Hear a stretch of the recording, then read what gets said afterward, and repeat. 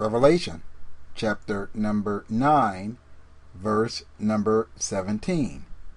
And thus I saw the horses in the vision, and them that sat on them, having breastplate of fire, and adjacent, and brimstone, and the heads of the horses were as the heads of lion, and out of their mouths issued fire and smoke and brimstone.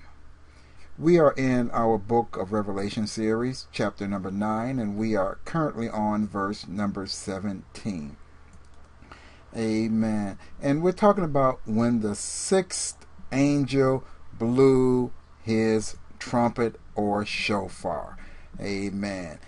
This is part of the 7 trumpet series, but these last 3 trumpets were part of the 3 woes. They were in a category all by themselves. Amen.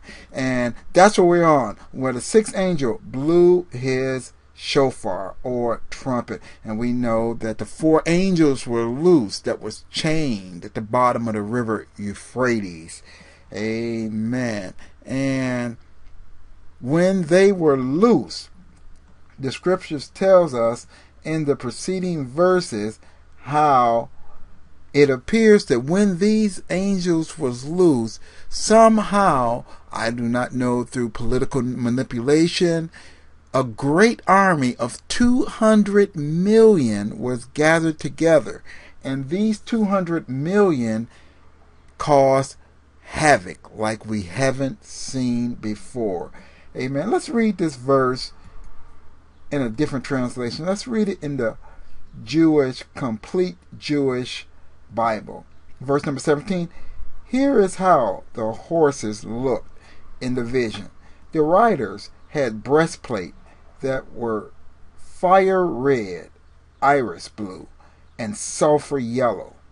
The horses' heads were like lions' heads, and from their mouth issued fire, smoke, and sulfur. Amen. We're going to try to give some suggestions of what the apostle might have seen, although we do not know exactly, but let's try to give an illustration at what could the apostle John have seen. Now he talks about this horses, and we know horses is what they used as a mode of transportation back in that day. Horses is what they carried people around on. So you're looking at a vehicle or something that carried men around that was armor cladded, because it talks about the armor.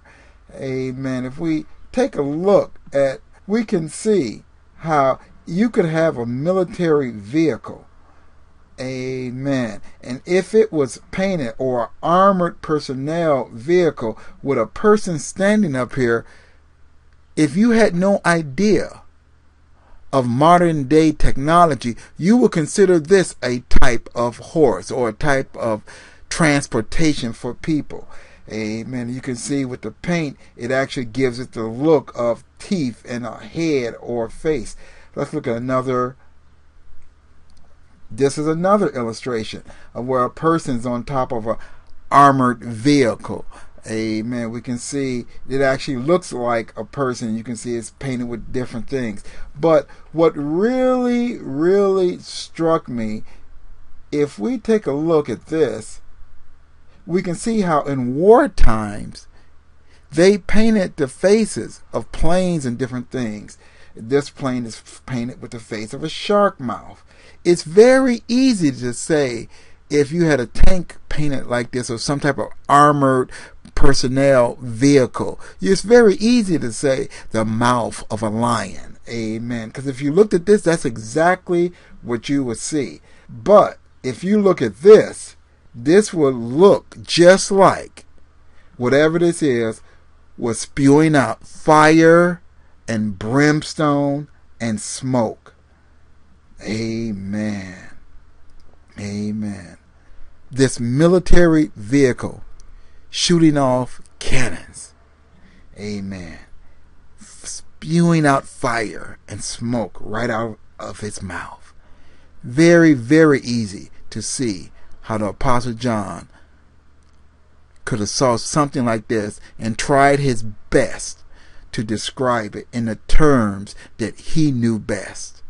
Not knowing anything about our armored clad vehicles, not knowing anything about cannons and rockets, side rockets, not knowing anything, just seeing a man on top of some vehicle shooting out something deadly. Amen. Fire and smoke issuing out. Amen. It's very, very easy. Or the Apostle John could have saw something that we have no idea and is yet to be revealed. Amen. What a time.